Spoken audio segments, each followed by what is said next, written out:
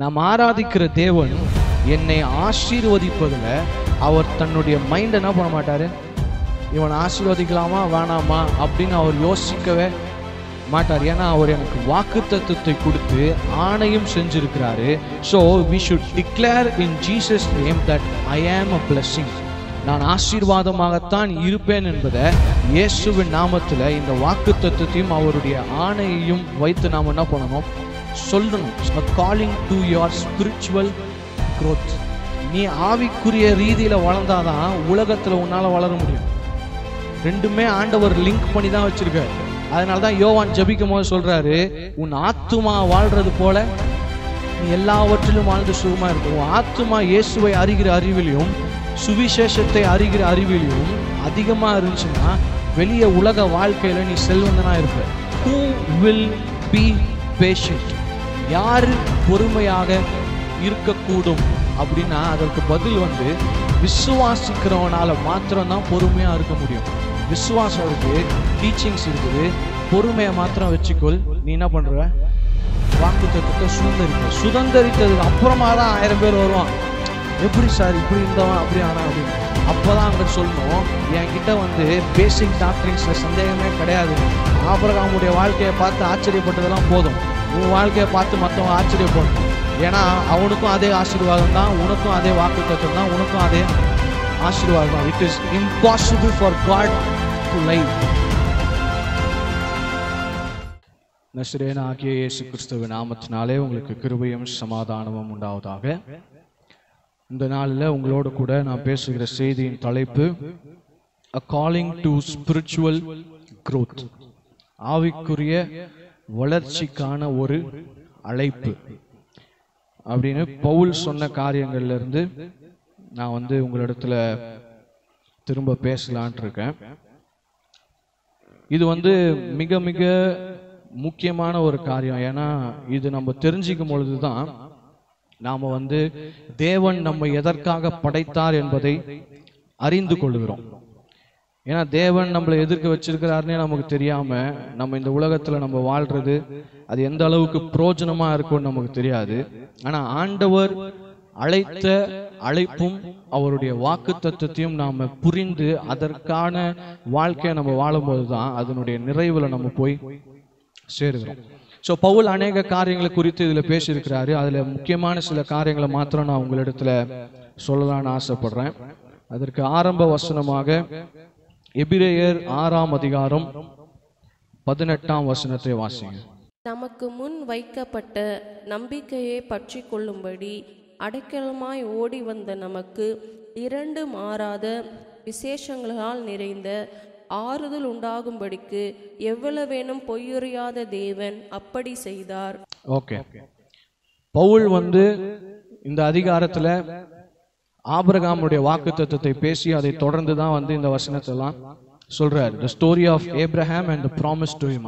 ஆண்டவர் ஆபிரகாமை பார்த்து நிச்சயமா நான் உன்னை ஆசீர்வதிப்பேன், உன்னை பெருக பண்ணுவேன்னு சொல்லிட்டு அவர் என்ன பண்றாருன்னா அவருடைய நாமத்தின் மேல ஆணையிடுகிறார். He is making an oath. ஏன்னா அந்த டைம்ல அவரை காட்டிலும் பெரியவன் யாரும் இல்லைன்றதுனால ஆண்டவர் என்ன பண்றாரு, அவர் பேரிலேயே என்ன பண்றாராம், ஆணையிடுகிறார். இப்ப இங்க the 2 unchangeable things பவுல் சொல்றாரு, 2 மாறாத நிச்சயம் உனக்கு இருக்குது, நீ ஆசீர்வாதமா தான் இருப்பேன்றது இருக்கு. அது என்னன்னா, முதலாவது தேவனுடைய வாக்கு தத்துவம், 2வது அவருடைய ஆணை. 13ஆம் வசனத்துல அந்த காரியத்தை சொல்றாரு பவுல். அது எங்க இருக்குன்னா ஆதியாகமம் 22:18 சொல்றதான் பவுல் இங்க கோட் பண்றாரு. ஆண்டவர் ஆபிரகாமை பார்த்து சொல்லி இருக்கிறாரு, உன்னை நிச்சயமா ஆசீர்வதித்து உன் பெயரை பெருமைப்படுத்துவேன் வாக்கு தத்தத்தை ஆணையாக செஞ்சிருக்கிறார்.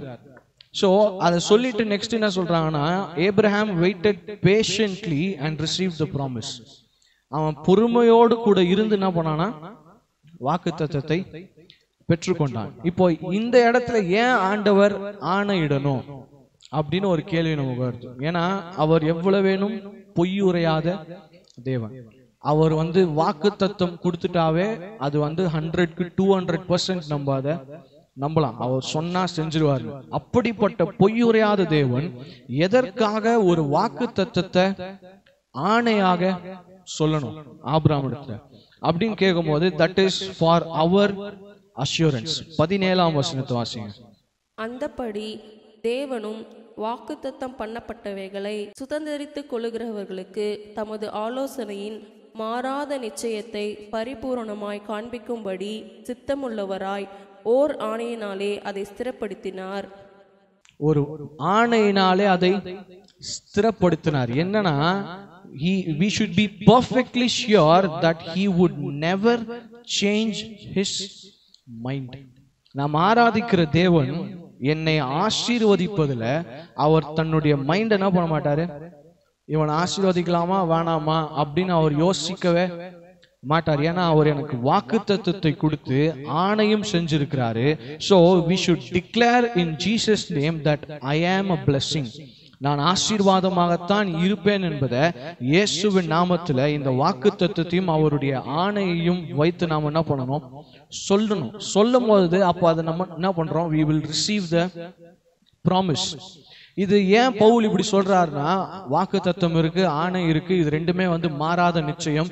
இதை ஏன் ஆண்டவர் உனக்கு சொல்லியிருக்காருன்னா 19ஆம் வசனத்துல இருக்குது, that is the anchor to our souls. நம்மளுடைய நம்பிக்கைக்கு அது ஒரு நங்கூரமாக இருக்கிறதா. ஏன்னா ஆண்டவரை பத்தி யார் வேணா என்ன வேணா சொல்லிட்டு போனா எல்லாத்தையும் நான் நம்ப வேண்டிய அவசியம் கிடையாது. ஏன்னா அவரை பற்றி இந்த ரெண்டு மாறாத காரியங்கள் எனக்கு தெரியும். ஒன்னு அவருடைய வாக்கு தத்துவம், இன்னொரு அவருடைய ஆணை.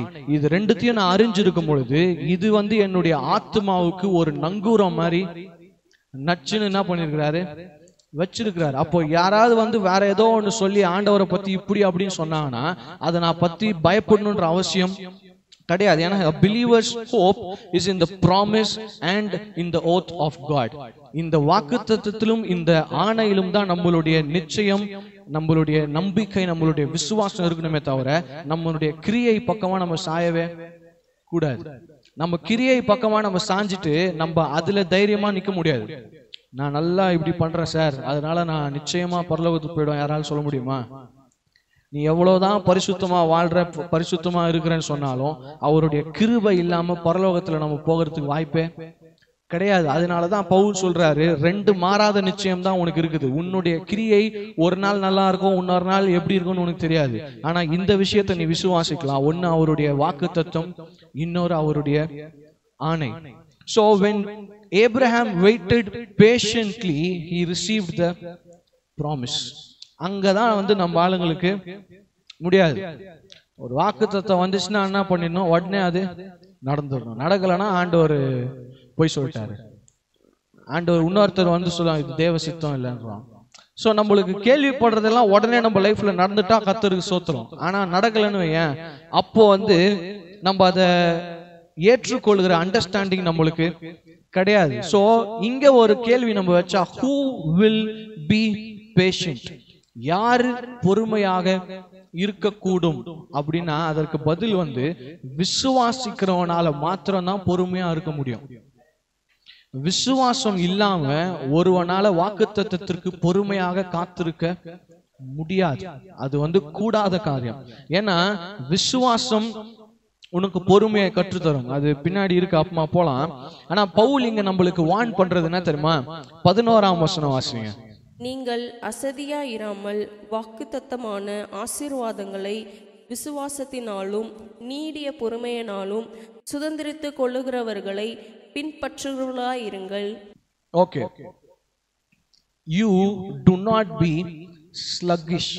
சோம்பேறி மாதிரி என்ன பண்ணாத இருக்காதன்றாரு. வாக்குத்தத்தம் வருதா உற்சாகமா இருப்பான், ஒரு வாரம் ஆகுதா அவள் தான், அதோட அந்த உற்சாகம் அந்த ஹைப்பு அதெல்லாம் என்ன ஆயிரும், அப்படியே குறைஞ்சிடும். அதுக்கப்புறமா அது நடந்தாலும் நடக்கலனாலும் எனக்கும் அதுக்கும் சம்பந்தமே இல்லாத மாதிரி ஒரு வாழ்க்கையை நம்ம வாழ்ந்துட்டு போயிடுறோம். பவுல் அதை தான் வார்ன் பண்றாரு. நீ அப்படி இருந்தனா உன்னால வாக்குத்தத்தத்தை பெற்றுக்கொள்ளவோ அனுபவிக்கவோ என்ஜாய் பண்ணவோ முடியாது. One category of people, they will be sluggish. ஆனா வாக்குத்தத்தம் உண்மையானது, வாக்குத்தத்தம் நிஜமானது. அதை பெற்றுக்கொள்ளாம இருக்கிறவன் எப்படிப்பட்டவன்? சோம்பேறியாக, ஸ்லக்கிஷா, லேசியா இருக்கிறவன். ஆனா உண்மையா விசுவாசத்துல இருக்கிறவன் என்ன பண்றானா அதை பொறுமையோட வெயிட் பண்ணி பெற்றுக்கொள்கிறான். அதுதான் the second category of people. இப்போ திரும்ப ஆபிரகாமோட எக்ஸாம்பிள் நம்ம போனா 75 இயர்ஸ்ல தான் ஆபிரகாமுக்கு என்ன வருது? வாக்குத்தத்தம் வருது. நான் உன்னை பெரிய ஜாதி ஆக்குவேன், பூமியில எல்லா வம்சங்களும் உனக்குள்ளாக ஆசீர்வதிக்கப்படும். அப்போ அவனுக்கு வந்து ஒரு பிள்ளையும் இல்ல. சோ உனக்கு குழந்தைய தருவேன்றதுதான் அதனுடைய அர்த்தம். 75 இயர்ஸ்ல அவன் வந்து விசுவாசிச்சிருக்கலாம், ஓகே நம்மளுக்கு ஆண்டவர் தருவார். ஏன்னா he was still capable. 75ல வருஷங்கள் இன்க்ரீஸ் ஆகும் பொழுது the possibilities of the blessing decreased logically. புரியுதா? 75 வயசுல ஆபிரகாம்னா சாராளுக்கு அப்போ 65 வயசு. மேபி அவங்களுக்கு வந்து அப்போ குழந்தை பிறக்கிறதுக்கான சான்சஸ் இருந்திருக்கலாம். ஆனா 99 வயசு 89 வயசு வரும்போது பாசிபிலிட்டி 0. சரீரம் செத்தவன் என்று எண்ணத்தகும் ஒருவன் ஆபிரகாம் பத்தி சொல்றான். சாராளுக்கு என்ன சொல்றாங்கன்னா, பிள்ளை பெறுகிற அந்த இதுவே அவளுக்கு என்ன பண்ணல, இல்ல. அப்போ 75 இயர்ஸ்ல இருந்த பாசிபிலிட்டி அதிகம், அதனால ஃபெய்த் அதிகமா இருந்திருக்கலாம். 99 இயர்ஸ்ல பாசிபிலிட்டி 0, அதனால அவன் ஃபெய்த் 0 ஆகல. ஃபெய்த் அப்படியே தான் இருந்துச்சு. நமக்கு இன்னைக்கு ஆண்டவர் உனக்கு ஒரு வாக்குத்தத்தம் கொடுக்கும் போது பிசிக்கலாவோ இல்ல பினான்சியலாவோ நம்ம கிட்ட பாசிபிலிட்டிஸ் இருக்கும் போது நம்ம விசுவாசிக்கிறோம். ஆனா பினான்சியலா நீ 0ல இருக்கும் போது ஆண்டவர் உனக்கு ஒரு வாக்குத்தத்தத்தை கொடுக்கும் போது அப்போ உன்னால என்ன பண்ண முடியல, விசுவாசிக்க முடியல. ஒரு வேளை அப்படி விசுவாசாலும் ஒரு வாரத்துக்கு மேல அது என்ன பண்ண முடியல, தாக்கு பிடிக்க முடியல. ஏன்னா விசுவாசம் உனக்கு பொறுமையை கொடுக்கல. உனக்கு வாக்குத்தத்தம் வந்த உடனே ஆண்டவர் எனக்கு இது செய்வார்னு சொன்னாரு, ஆனா இன்னும் எனக்கு செய்யல, அதுதான் உன் மைண்ட்ல பிசாசு போட்டுனே இருக்கானே தவிர அந்த வாக்குத்தத்தத்திற்கு உன்னுடைய விசுவாசம் ரெடி ஆகுதுன்றதை உன்னால ஃபீல் பண்ணவே முடியல. சோ ஆபிரகாமுக்கு வந்து when the possibilities reduced, he leaned to the side of faith instead of going the wrong direction. Possibilities கொஞ்சம் கொஞ்சமா குறையுது, வயசாவது இதுக்கப்புறமா நம்மளுக்கு எதுவும் நடக்காதுன்னு அவன் யோசிக்கும் பொழுது அவன் வந்து நெகட்டிவா வந்து லாஜிக்கா உலகம் சொல்ற மாதிரி ஆமா முடியாது அப்படின்னு போல, instead he went to the other side. நிச்சயமா ஆண்டவர் சொல்லியிருக்கிறாரு இது நடக்கும் என்று சொல்லி பாசிபிலிட்டிஸ் குறையும் போது விசுவாசத்திற்கு நேரா போனான். அந்த விசுவாசம் தான் நமக்கு வேணும் இங்க. ஏன்னா அப்படிப்பட்ட விசுவாசம் உனக்கு காத்திருக்கிறதற்கு கற்றுத் தருகிறது. 12ஆம் வசனத்துல பவுல் அதான் சொல்றாரு, ஆபிரகாம் விசுவாசத்தினால பெற்றுக்கொள்றான் அப்படின்னு இல்ல, விசுவாசத்தினாலும் பொறுமையினாலும் என்ன பண்ணானா வாக்குத்தத்தம் பண்ணதை பெற்றுக்கொண்டான். சோ அப்ப அந்த சைக்கிள் எப்படி இருக்குன்னா, ஃபெய்த், பேஷன்ஸ், அப்புறமா தான் ப்ராமிஸ். இது மூணுமே இருக்கணும். ஆண்டவர் வாக்குத்தத்தத்தை வச்சிருக்கிறாரு, உனக்கு விசுவாசம் இருக்குது, இந்த நடுவுல இருக்கிற பொறுமை இல்லைன்னு வை, உன்னால் வாக்குத்தத்தத்தை பெற்றுக்கொள்ள முடியாது. ஃபெய்த் இருக்கணும். ஃபெய்த் உனக்கு பேஷன்ஸை சொல்லி தரணும். பேஷன்ஸா நீ வெயிட் பண்ணி நீ காத்திருக்கும் போது அந்த ப்ராமிஸ் என்ன பண்ணும். Not all promises require patience. அதையும் நம்ம புரிஞ்சுக்கணும். எல்லாத்தையுமே வந்து ஆண்டவர் பொறுமையா தான் தருவார் அப்படின்லாம் கிடையாது. In case if your faith is tested, அதுதான் நம்ம அடுத்து சொல்றோம். யாக்கோபு 1:3 வாசிங்க. உங்கள் விசுவாசத்தின் பரீட்சையானது பொறுமையை உண்டாக்கும் என்று அறிந்து அதை மிகுந்த சந்தோஷமா எண்ணுங்கள். அதான் உங்களுடைய விசுவாசத்தின் பரீட்சை எதை உண்டாகுதா? பொறுமையை உண்டாக்குது. அப்போ ஆண்டவர் ஒருவேளை உனக்கு ஒரு வாக்குத்தத்தத்தை கொடுத்துட்டு உன் விசுவாசத்தை டெஸ்ட் பண்ணணும்னு நினைச்சாருன்னா he will allow a delay. அந்த இடத்துல தான் வந்து நீ பொறுமையை கற்றுத்தரணும். அந்த டிலேவை நீ ஹேண்டில் பண்ண முடியாம ஆமா இவர் செய்ய மாட்டாரு அப்படின்னு நீ போயிட்டனா வாக்குத்தத்தம் உனக்கு நிறைவேறுன்றது நிச்சயம் கிடையாது. அதனாலதான் யாக்கோபு இங்க ஃபர்ஸ்ட் இங்க சொல்லி தருது, testing of your faith produces patience. உன் விசுவாசம் பரீட்சிக்கப்படும் போது உனக்கு பொறுமை வரும். யார் என்ன சொன்னாலும் சரி, இன்னும் இவ்வளவு வருஷம் ஆண்டவரை நம்பின உனக்கு எதுவுமே ஆகல, நீ இன்னும் இந்த வேலையில தான் இருக்கிறியா, நீ இன்னும் இவ்வளவுதான் சம்பாதிக்கிறியா, உனக்கு இன்னும் கல்யாணம் ஆகலையா, இதை மாதிரி 1008 கேள்வி உன்னை சுத்தி வந்தாலும் நெகட்டிவிட்டி இருந்தாலும் நீ என்ன பண்ணணும், நான் விசுவாசிக்கிறேன், பொறுமையாய் நான் காத்திருக்கிறேன், இந்த வாக்குத்தத்தம் எனக்கு நிச்சயமா என்ன ஆகும், நிறைவேறும். So you can't say I have faith and be without patience. எனக்கு விசுவாசம் இருக்குதுங்க ஆனா என்னால் பொறுமையா இருக்க முடியாது அப்படின்னா உனக்கு அது விசுவாசமே கிடையாது. உனக்கு வந்து ஏதோ ஒரு குஷியில இருக்கிற, நீ ஆண்டவர் சொல்லிட்டாரு எனக்கு செஞ்சிருவாரு அப்படின்னு ஒரு குஷியில இருக்கிறதுன்னு அர்த்தம். விசுவாசம் இருந்தா நிச்சயமா அங்க பொறுமை இருக்கணும்.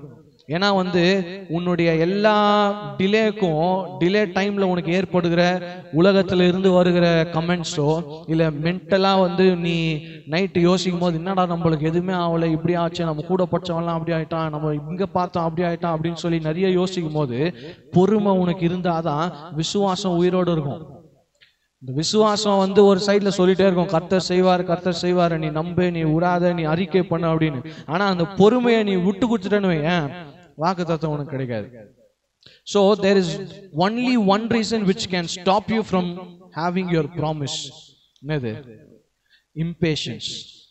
அந்த பொறுமை மட்டும் லைஃப்ல இல்லைன்னு வை, ஆபிரகாமுக்கு பவுல் ஹைலைட் பண்ணி காட்டுறது அது ஒண்ணுதான். வாக்குத்தத்தத்தை பொறுமையினாலே என்ன பண்ணானா பெற்றுக்கொண்டான். So only few can get this, not all. சிலர் மாத்திரம்தான் வாக்குத்தத்தத்தை பெற்றுக்கொண்டு அனுபவித்து வாழ முடியும், எல்லாராலையும் முடியாது. இப்பதான் வந்து செய்தியின் துவக்கத்துக்குள்ளே போறேன். A calling to your spiritual growth. Those who have the knowledge in the basic doctrine can move to the next level of inheriting the promise. அடிப்படை அஸ்திவாரத்தை விசுவாசத்தை உடையவர்கள் தான் வாக்குத்தத்தத்தை சுதந்திரித்து வாழுகிற வாழ்க்கைக்கு போகவே முடியும். உனக்கு அடிப்படை விசுவாசமே ஏடாகுடமா இருந்ததுன்னா நீ வாக்குத்தத்தத்தை யோசிச்சு கூட பார்க்க கூடாது. இன்னைக்கு எதுக்கு வந்து கிறிஸ்தவர்கள் ஆண்டவர் வந்து நீங்க ஆதியாமத்துல இருந்து எந்த எக்ஸாம்பிள் வேணா பாருங்க, ஆண்டவர் கூட இருந்தவன் எல்லாம் நல்லா தான் இருந்திருக்கான். ஆனா இன்னைக்கு ஏன் நம்ம அப்படி பார்க்க முடியலன்னா அடிப்படை விசுவாசமே அங்கேயே சண்டை போட்டுன்னு இருக்காங்க எல்லாம். இன்னும் நீ அடிப்படை விசுவாசத்தையே நீ ஒத்துக்கலன்னா வாக்குத்தத்தத்துக்கு நேரா உன்னால ஏறி வரவே முடியாது. You should know the basic doctrines. அங்கதான் பவுல் நிக்கிறாரு. இதுதான் ஆச்சரியமா இருக்கும். பவுல் வாயிலிருந்து வந்த வார்த்தை எபிரேயர் 6:1-2 வாசிங்க.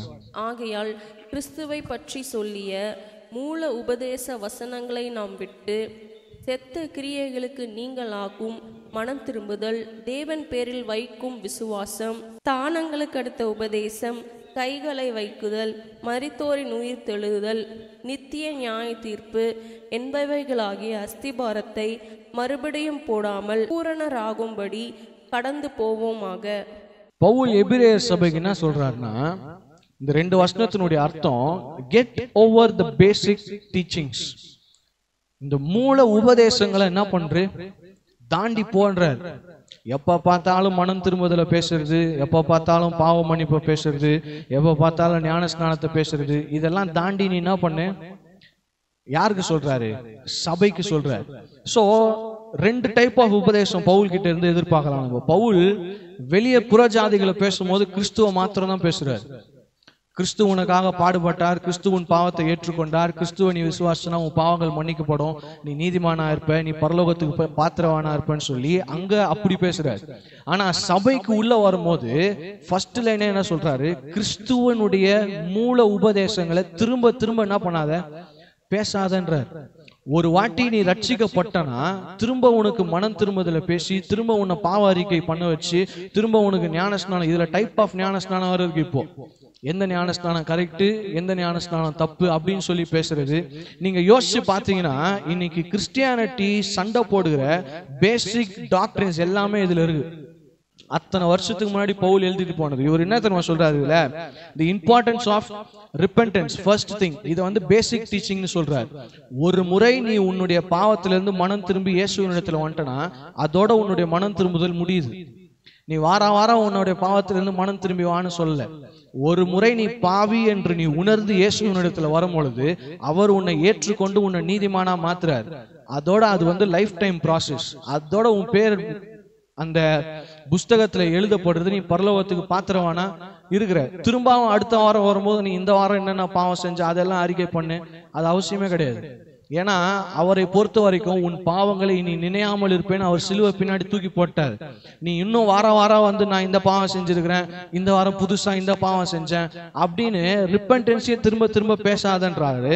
Second, placing our faith in God. தேவன் இருக்கிறார், தேவன் உன்னை பார்க்கிறார், தேவன் நீ பண்றதெல்லாம் பார்க்கிறார், அதையும் என்ன பண்ணாத திரும்ப திரும்ப பேசாதன்றாரு. Third thing, பேப்டிசம்ஸ்.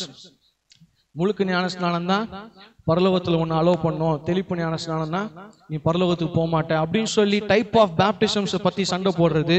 அதுக்கப்புறமா லேயிங் ஆன் ஆஃப் ஹேண்ட்ஸ்.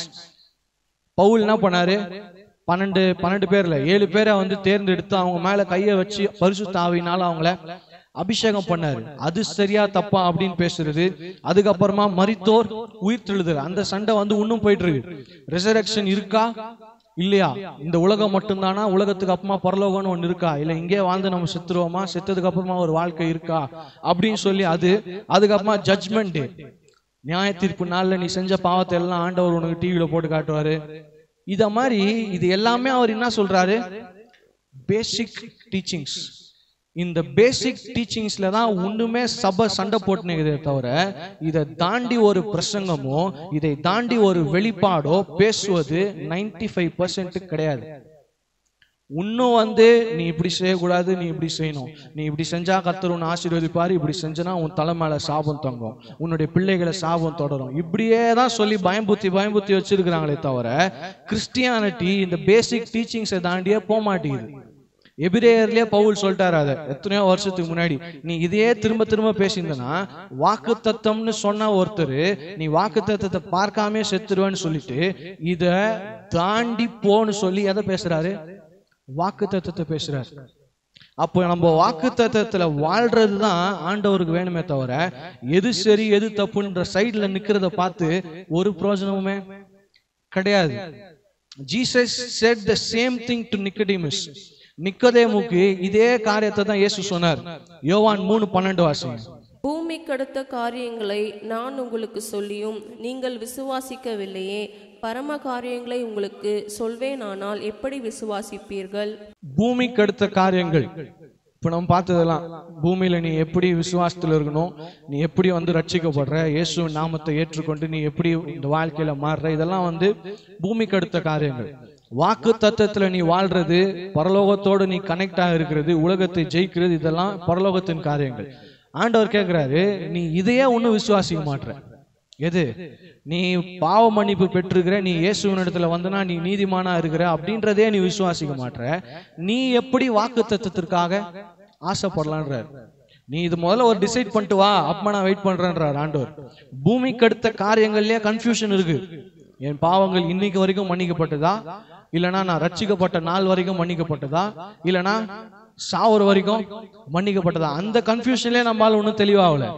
அப்படிப்பட்ட ஆளுங்களுக்கு அவர் சொல்றதுன்னா பரலோக காரியங்கள் அது சைடே வராதீங்க, வாக்கு தத்துவத்துல வாழ்றதுக்கான பேசிக் கிரைட்டீரியாவே உங்ககிட்ட இல்லைன்றார். He was talking about salvation. ரட்சிப்பை பத்தி இங்க பேசுறாரு. அந்த டீச்சருக்கு புரியலையா. 10ஆம் வசனத்துல தான் கேக்குறாரு, நீ வந்து யூதர்களுக்குள்ள ஒரு போதகனா இருந்தும் இது உனக்கு தெரியலன்றியே, அப்ப நீ எப்படிடா போதகரா இருக்கிறன்றார். சோ அவர் எதிர்பார்க்கறது என்னன்னா, உன்னை பரலோகத்திற்குரிய காரியங்கள்ல பேசுறத புரிஞ்சுக்கிறவனா உன்னை எதிர்பார்க்கிறாரு. நீ வந்து இன்னும் உன்னுடைய ரட்சிப்பே தெரியாம இருக்கிற. எப்படி ஆண்டவரே ஒரு வயசானவன் தன்னுடைய அம்மா வயிற்றுக்குள்ள போய் திரும்ப பிறக்க முடியும்னு கேக்குறான். இவன் யாரு? யூதன்ல ஒரு டீச்சர். அப்ப ஆண்டவர் கேக்குறாரு, நீ ஒரு டீச்சரா இருக்கிற, உனக்கு ரட்சிப்புனா என்னன்னே தெரியல, நீ எப்படி வாக்கு தத்துவத்திற்காக வரலாம் என்கிட்ட? நீ எப்படி வந்து இன்னும் பரலோக காரியத்தை என்கிட்ட இருந்து பெற்றுக்கொள்ள முடியும்னு நிக்கதேமுக்கு கிட்ட கேட்ட அதே கேள்விய பவுல் இங்க என்ன பண்றாரு, எபிரேயர்கிட்டயும் கேக்குறாரு. பேசிக்ஸ் முதல்ல தெளிவாயிட்டு வா, அப்புறமா தான் வாக்கு தத்துவத்தை உன்னால வாழ முடியும். 5:12 வாசிங்க எபிரேயர். காலத்தை பார்த்தால் போதகராய் இருக்க வேண்டிய உங்களுக்கு தேவனுடைய வாக்கியங்களின் மூல உபதேசங்களை மறுபடியும் உபதேசிக்க வேண்டியதா இருக்கிறது. நீங்கள் பலமான ஆகாரத்தை அல்ல பாலை உண்ணத்தக்கவர்களானீர்கள். இங்க ஓப்பனாவே சொல்லிட்டார் பவுல் எபிரேயர் சபைக்கு. காலத்தின்படி பார்த்தால் நீங்கள் போதகராய் இருக்க வேண்டும். அப்படின்னா என்னன்னா, பல வருஷமா உனக்கு வந்து இந்த மனம் திரும்புதல், இந்த ஞான ஸ்நானம், கிறிஸ்துவுக்கு அடுத்த உபதேசங்கள் எல்லாம் போதிக்கப்பட்டுட்டே இருக்கு.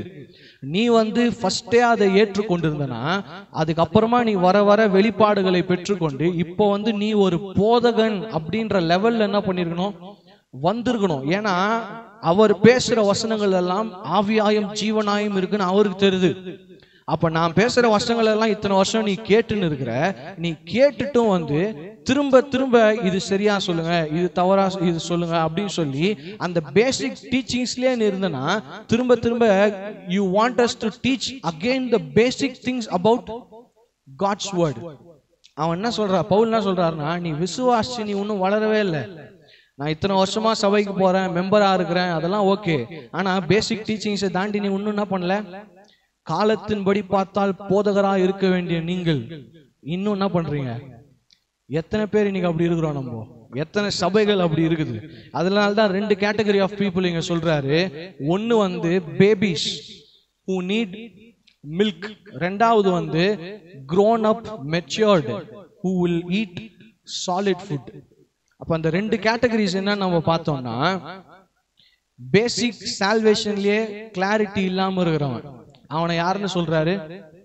பேபிஸ்னு சொல்றாரு. அவனுக்கு எப்படின்னா மனம் திரும்புதல் பேசணும், பாவ அறிக்கை செய்ய வைக்கணும், அதுக்கப்புறமா பரிசுத்த ஆவியானவர் இப்படி இருக்கிறாரு அப்படி இருக்கிறாருன்னு சொல்லி அந்த இதையே திரும்ப திரும்ப வாரம் வாரம் பேசினாலும் அவன் என்ன பண்ணுவான்? அதை கேட்டுனே இருப்பாங்க. அவங்களெல்லாம் யாருன்னு சொல்றாருன்னா பேபிஸ்.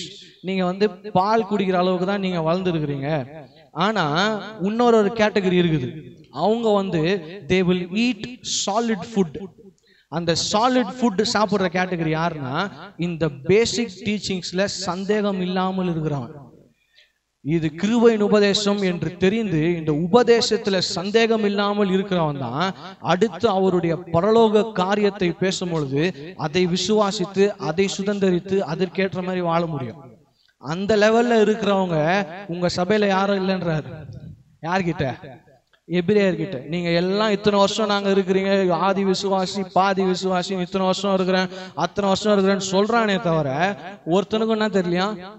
சத்தியமே இன்னும் உனக்கு தெரியல. அதனால நீ எல்லாம் வாக்குத்தத்தத்தை பத்தி என்ன பண்ணாத, வராதுன்றார். இதுல முக்கியமா 13வது வசனத்தை மட்டும் வாசிங்க. பால் உண்கிறவன் குழந்தையா இருக்கிறபடியினாலே நீதியின் வசனத்தில் பழக்கமில்லாதவனாய் இருக்கிறான். இதுதான் நெத்தியடி. பால் உண்ணுகிறவன், அதான் நான் சொல்றேன்ல, பேசிக் டீச்சிங்ஸ்லேயே சந்தேகப்படுறான். என்னோட ரட்சிப்பு எப்படி இருக்குது, நான் பரிசுத்த ஆவி எனக்குள்ள இருக்கிறாரா இல்ல வெளியே இருக்கிறாரா, நான் பரலோகத்துக்கு போவனா போக மாட்டேனா, இந்த சந்தேகத்திலே இருந்து கிரியையிலே சார்ந்து வாழ்றவன் பால் உண்ணுகிறவனா இருக்கிறானா, அவன் வந்து he is unskilled in the word of righteousness. என்ன சொல்றாரு? அவனுக்கு வந்து விசுவாசத்தினால் நீதிமான் ஆகிறது நீ எவ்வளவு பேசினாலும் புரியாதுன்ற. righteousness, the word of righteousness, அதான் salvation by faith alone in Christ alone. இது வந்து by grace alone. மூணு காரியம். ரட்சிப்பு என்பது விசுவாசத்தினால் மாத்திரமே, கிறிஸ்துவினால் மாத்திரமே, கிருபையினால் மாத்திரமே. இந்த மூணு கேட்டகரிக்கு கீழே ஒருத்தன் வரலனா அவன் பால் உண்கிறவன் சொல்றார். அந்த பால் உண்கிறவனால் என்ன பண்ண முடியாது? வாக்குத்தத்தத்தை சுதந்திரித்து ஆபிரகாம் போல ஒரு வாழ்க்கைய வாழ முடியாது. அதனாலதான் இந்த 3 வசனத்துல தான் அந்த டைட்டில் இருக்கு, a calling to your spiritual growth. நீ ஆவிக்குரிய ரீதியில வளர்ந்தாதான் உலகத்துல உன்னால வளர முடியும். ரெண்டுமே ஆண்டவர் லிங்க் பண்ணி தான் வச்சிருக்காரு.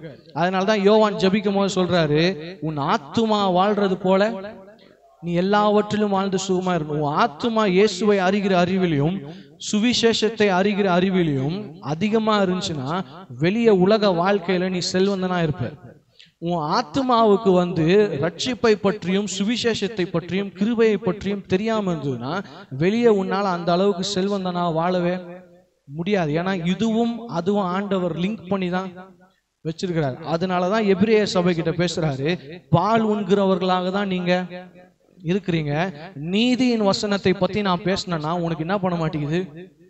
புரிய மாட்டேங்குது, நீ ஏத்துக்க மாட்டேற, நீ சண்டை போடுற. அது எப்படி சார்? ஒருத்தன் ஒரு வாட்டி பாவம் மன்னிப்பு கேட்டா பரலோகத்துக்கு போயிடுவானா, நீதிமான் ஆயிடுவானா, பாவம் கழுவப்பட்டுருமா? அப்படி ஏன் அவன் சண்டை போடுறான்னா அவனுக்கு ஒண்ணுமே வந்து நீதியின் வசனத்தினுடைய அறிவு இல்ல, பால் உண்கிறவனாகத்தான் இருக்கிறான்.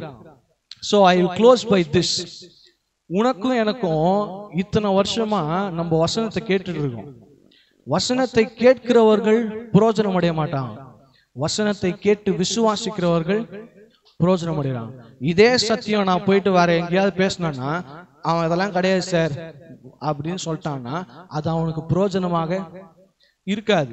பால் உண்ணுகிற அந்த குழந்தை கிட்ட போய் சாலிட் ஃபுட்டை கொடுக்கறவனா நம்ம இருக்கக்கூடாது.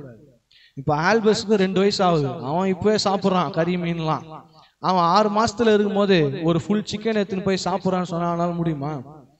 ஏன்னா அந்த லெவலுக்கு என்ன கொடுக்கணுமோ அதுதான் கொடுக்க முடியும். பவுல் அதுதான் சொல்றாரு, நான் எனக்கிட்ட வந்து நீதியின் வசனங்களும் வெளிப்பாடுகளும் வாக்கு தத்துவத்தை பத்தி அத்தனை வெளிப்பாடு இருக்கு, ஆனா அதெல்லாம் நான் உங்ககிட்ட பேசினேன்னா உனக்கு அது என்ன பண்ண மாட்டேங்குது, புரிய மாட்டேங்குதுன்றார். நீ புரிஞ்சுக்கிற லெவல்ல வரும்போதுதான் அந்த வாக்கு தத்துவத்துல உன்னால வாழ முடியும். சோ நான் இதை சொல்லி நான் முடிக்கிறேன். நீங்க you are in the right track. You've been hearing the gospel of grace for the past 4 or 5 years னு வெச்சுக்கோ. You have the teachings. சரியான உபதேசம் உனக்கு இருக்குது, உனக்கு சரியான விசுவாசமும் இருக்குது. ஆனா ஒன்னே ஒன்னு நான் சொல்றேன், வாக்கு தத்துவம் உனக்கு இருக்குது, பொறுமையை மாத்திரம் இழந்துடாத. ஏன்னா வந்து இத்தனை வருஷமா நீங்க இப்படி போறீங்களேப்பா, நீங்க ஒன்னும் இப்படியே தான்ப்பா இருக்கிறீங்க அப்படின்னு எவ்வளவு பேர் சொல்லுவாங்கப்பா. அந்த அப்பா எல்லாம் அப்படியே இருக்கட்டும்பா. நான் என்ன சொல்றேன்னா, ஃபெய்த் பேஷன்ஸை ப்ரொடியூஸ் பண்ணும். இந்த பொறுமை இருக்கிறதுனால தான் என் வாக்கு தத்துவத்திற்காக நான் இன்னும் காத்துன்னு இருக்கேன். நான் வந்து இந்த பேசிக் டீச்சிங்ஸ்ல சண்டை போடுறவங்க கிடையாது. எனக்கு தெரியும் சுவிசேஷம் எப்படி, பவுல் என்ன உபதேசம் பண்ணாரு, கிருபையின் உபதேசம் எப்படி, நான் பரலோகத்துக்கு போவனா போக மாட்டேனா, என் பேர் இருக்குதா இல்லையா, நான் நீதிமானா இல்லையா, எல்லாமே அந்த டீச்சிங்ஸ்ல சந்தேகம் இல்லாம இருக்கிறதுனால தான் வாக்கு தத்துவத்திற்கு நேராக என் வாழ்க்கையை நான் போயிட்டு இருக்கேன். அப்படி போற எனக்கு தான் பவுல் இங்க சொல்றாரு, விசுவாசம் இருக்கு, டீச்சிங்ஸ் இருக்குது, பொறுமையை மாத்திரம் வச்சுக்கொள், நீ என்ன பண்ற, வாக்கு தத்துவத்தை சுதந்திரிப்ப. சுதந்திரித்ததுக்கு அப்புறமா தான் 1000 பேர் வருவான், எப்படி சார் இப்படி இருந்தவன் அப்படி ஆனா அப்படின்னு. அப்பதான் அங்க சொல்லணும், என்கிட்ட வந்து பேசிக் டாக்ட்ரின்ஸ்ல சந்தேகமே கிடையாது. அவனுக்கு ஏன் நடக்கலன்னா அவன் இன்னும் அதுலயே தான் சுத்தின்னு இருக்கான். அது எப்படி இந்த ஞானஸ்நானம் பரலோகத்துக்கு கூட்டு போயிடுமா, அப்படி பண்ணாதானே போனோம் அப்படின்னு சொல்லி பேசிக்லி நாலேஜ் இல்லாம இருக்கிறோம். So everybody has the promise and the oath. ஆபிரகாமின் சந்ததியாக தான் நாம் இருக்கிறோம். நீங்க எப்போ இயேசு கிறிஸ்துவை ஏற்றுக்கொள்கிறீங்களோ அப்பவே வந்து ஆபிரகாமின் சந்ததியில உங்க பேரை ஆண்டவர் என்ன பண்ணிட்டாரு, இணைச்சிட்டாரு. அப்போ ஆபிரகாமின் ஆசீர்வாதத்திற்கு நீங்களும் நானும் சுதந்திரவாளிகளாக இருக்கிறோம். ஆனா அது நிறைவேறதும் நிறைவேறாமல் இருக்கிறதும் உங்களுடைய அறிவுல தான் இருக்குது. சுவிசேஷத்தை அக்செப்ட் பண்ணி இதுதான் கிருபையின் உபதேசம் என்று தெரிஞ்சு அதுக்கு ஒரு முற்றுப்புள்ளி வச்சுட்டு பவுல் சொல்ற மாதிரி பூரணராகும்படி கடந்து போவோம்னு வேற லெவலுக்கு நீங்க போகும்போது தான் வாக்கு தத்துவத்துல வாழ முடியும். இல்லனா அந்த பூரணராகும் அப்படின்னு சொல்றது உங்களுக்கு கடைசி வரைக்கும் பரலோகத்துக்குலாம் போயிடுவோம். ஆனா வந்து உலக வாழ்க்கையில கஷ்டப்பட்டு வேதனைப்பட்டு ஐயோ என்னடா இந்த வாழ்க்கை அப்படின்னு புலம்பி புலம்பி பரலோகம் போவோமே தவிர உலகத்துல ஜெயமாய் வாழ்ந்து சாதித்து இயேசுவை போல என்ன பண்ண முடியாது, இருக்க முடியாது. சோ the final thing, இதே எபிரேயர்ல அவர் ஒரு வார்த்தை சொல்லியிருக்கிறாரு. அது என்னன்னா, தேவன் அநீதி உள்ளவர் அல்லவே. அப்படின்னா என்ன, சொல்லிட்டு அவர் கொடுக்காம இருக்க மாட்டார். ஒண்ணுதான் உன்னை தடை பண்ணும், உன்னுடைய விசுவாசமும் பொறுமை இல்லாததும். அதனாலதான் நான் விசுவாசிக்கிறேன், என் தேவனை நான் குறை சொல்லவே கூடாது. என் தேவன் ஆபிரகாமுக்கு என்ன வாக்குத்தத்தம் கொடுத்தாரோ அதை எனக்கும் கொடுத்திருக்காரு. சிலுவை என்ன தகுதி உள்ளவனாக மாற்றி இருக்குது. விசுவாசிக்கிறேன் நான், அது எனக்கு உண்டுன்னு. ஆனா நான் பொறுமை இல்லாம நான் இழந்துட்டு அவர்கிட்ட போய் நான் சண்டை போட முடியாது. பொறுமை இருக்கிறவன் அதை என்ன பண்றான், சுதந்திரித்துக் கொள்கிறான். ஆபிரகாமுடைய வாழ்க்கையை பார்த்து ஆச்சரியப்பட்டதெல்லாம் போதும், உன் வாழ்க்கையை பார்த்து மற்றவங்க ஆச்சரியப்படணும். ஏன்னா அவனுக்கும் அதே ஆசீர்வாதம் தான், உனக்கும் அதே வாக்குத்தத்தம் தான், உனக்கும் அதே ஆசீர்வாதம் தான். It is impossible for God to லை. எந்த சூழ்நிலையில இருந்தாலும், 0 பாசிபிலிட்டிஸ் இருந்தாலும், 1000 நெகட்டிவிட்டிஸ் உங்க காதலை எல்லாம் வந்து சொன்னாலும் நீங்க சொல்ல வேண்டியது, தேவன் அநீதி உள்ளவர் அல்ல, அவர் எனக்கு இதை செய்வேன்னு சொல்லி இருக்கிறாரு. நான் விசுவாசித்து பொறுமையா இருந்து அதை என்ன பண்ணுவேன், பெற்றுக்கொள்வேன். அதனால when it comes to spiritual growth, 2 hour பதிலா 4 hour நீ ஜெபம் பண்ணு, அந்நிய பாஷையில பேசு, அதெல்லாம் வந்து செகண்டரி. அதெல்லாம் வந்து இட் இஸ் ஃப்ரூட்ஸ், கனிகள். வேறு வந்து சத்தியத்துல இருக்கணும். வேறு வேற இடத்துல இருந்துட்டு நீ மாங்காய் செடி நட்டுட்டு ஆப்பிள் பழம் வரும்னு பார்த்தா அதே மாதிரி உன்னுடைய சத்தியத்தினுடைய அடிப்படை அண்டர்ஸ்டாண்டிங் கிருபையில இருக்கும்போது தான் இந்த ஜெபம், இந்த விசுவாசம், இந்த அபிஷேகம் அதெல்லாம் தானா வரும். நான் சொல்ல வந்தது நீங்க புரிஞ்சிருப்பீங்கன்னு விசுவாசிக்கிறேன். அதனால when it comes to spiritual growth, it is not your external activities. நான் எப்படி ஜெபம் பண்றேன் பாரு, நான் எப்படி அந்நிய பாஷை பேசுறேன் பாரு, அதெல்லாம் பார்த்து இம்ப்ரெஸ் ஆகிற ஆண்டவர் கிடையாது. உன்னுடைய இருதயம் எதை விசுவாசிக்குது, அந்த விசுவாசத்தை பார்த்து தான் சொல்றாரு. பூமிக்குரிய காரியங்கள்ல நீ ஓகே, சத்தியம் உனக்கு தெரியுது, பரலோக காரியத்தை பேசுறான் வான்னு சொல்லி உனக்காக வாக்குத்தத்தத்தை அப்புறமா தான் கொடுக்குறாரு. அதனால இது வரைக்கும் நீங்க கேட்டிருக்கிறது கரெக்டு, நீங்க விசுவாசிக்கிறது கரெக்டு.